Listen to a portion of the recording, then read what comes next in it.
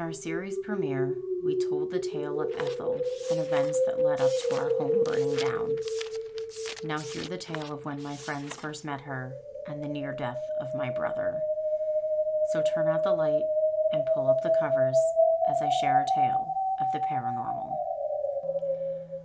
During Thanksgiving break, a bunch of us had gathered at a friend's house while her mom was away for a little party.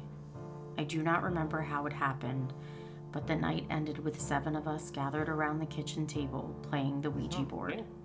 What started out as fun and games soon began to become strange as we began connecting with the spirit who said they knew me.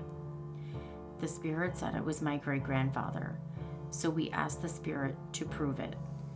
My great-grandfather responded with things that any of my friends who I grew up with might have known. So we all continued to toy around with whomever was pushing the planchette and trying to play a joke on me.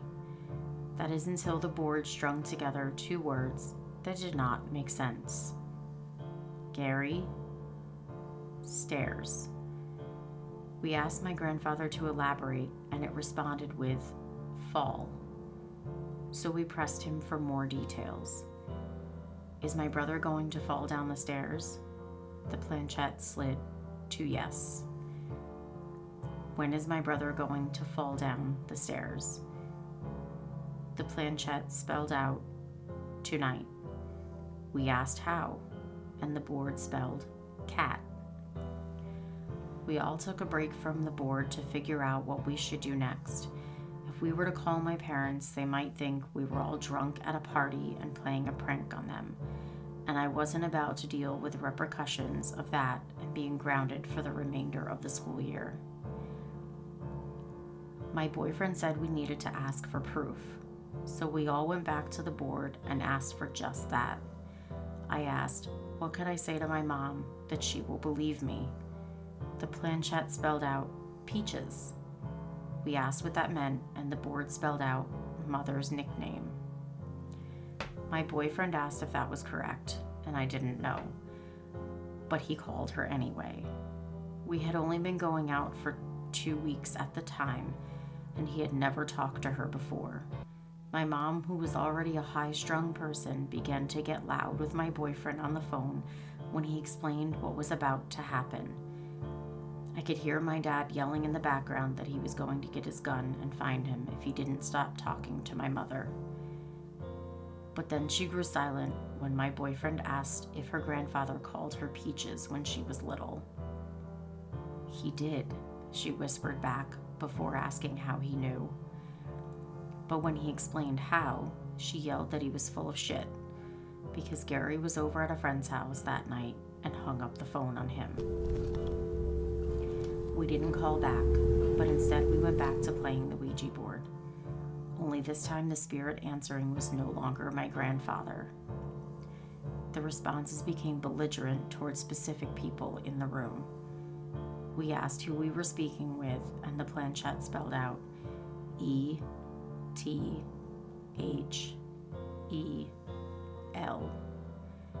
We played a little longer and tried to connect with different spirits, but Ethel remained with us, and her responses grew more rageful.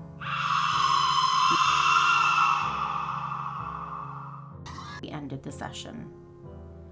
The next day I called my mother from my friend's house, and she told me that my brother came home unexpectedly from his friend's house and ran to go downstairs when she stopped him and said that she would go downstairs and get whatever he wanted. She did, and there laying stretched across one of the steps was our cat. She refused to move from the step when my mother tried to get her up. She was dark gray, and my brother would have ran down the steps with the lights off, so he would not have seen her, and most certainly would have fallen down the remaining steps. I'd like to say the story ended there, but Ethel lingered with everyone who played, causing strange things to occur to each of us. Over Christmas break, a few of us gathered to play again to see if we could end everything, but sadly things only got worse. A shadow appeared behind us. People began to act weird. Ethel made it known on the board that she was still here.